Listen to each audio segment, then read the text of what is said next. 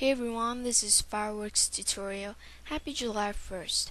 In this video, I'll just be doing a video on one of my most requested videos on how to make my website. And I usually get a whole bunch of these requests, and I just reply saying I use uCoz, but they still ask me how to set up the site, and I'll be doing that. But in the comments, I want you guys to, if you do have any questions on the site, feel free to leave anything in the comments, because I will be making more and more videos on uCoz, just because there's so many options and settings that you guys can mess around with the site. And yeah, so I'll be trying my best to help you guys out with those stuff that you guys post in the comments. And by the way, if you guys want, you can also post the request at my website right here on this page. And so let's get started with this. I'm actually going to be using Safari since I'm not logged in on that. So just go to uCoz.com, uCoz.com. Okay, and just click registration right here, and it's very basic registration. People ask me if you can make multiple websites with just one account. The answer is yes, you can. I'm not sure if they have a limit, but you can make multiple websites. And once you've done, just confirm your email. Go ahead right here and just enter your email and password, and you're logged in. So I'll just log into my account. Let's go to uCoz here.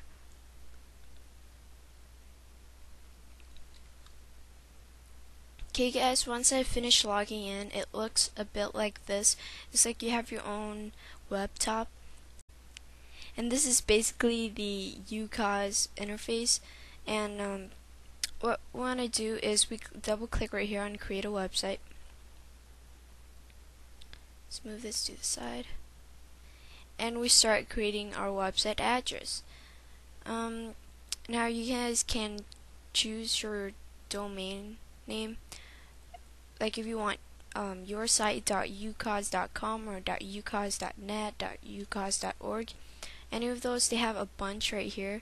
I usually use .com, .net, or .org because they're just the common ones. And if you guys want to have like your own .com, .net, .org without the .ucoz, you guys have to go and buy your own domain, so it's not free. So yeah. So I'll just be doing .org, and I'll just put FWT test, and I'll click continue. And it says it has been successfully created. And right here, if I double click on my websites, you guys can see I've got the FWT test right here. And right here, you guys can choose your own icon. So I don't care about that, and CP is for control panel. So if you want to set up your website, click on that. Let's load this up, and it asks for the site name. I'll just put testing site. Site design, you guys can always go back and change these. So let's go with let's choose a nice design. Hopefully we can find it. Okay, I just choose this right here. And you choose your language. Click continue. And these are the modules which you can also go back and change later on. I highly recommend you guys choosing page editor. And if you guys want forums, guest books, and all that stuff, just check on them. I want a web post and guest book, or I'll do forum. Click continue. Let's wait for this to load, and it redirects you to the control panel.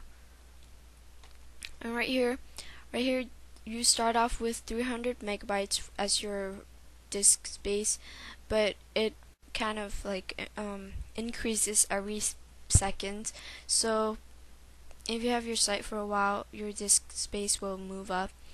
And if you have like a lot of traffic on your website, as in a lot of people comes and visit your website, this will also increase. Alright guys, so that's pretty much this video for setting up your account and website. So I don't have a lot to say right now on all these stuff. I will probably explain later on in the next video or so about the control panel, and probably if you guys have any requests with the modules, I'll also help you guys out. So pretty much this is what we've got for our site.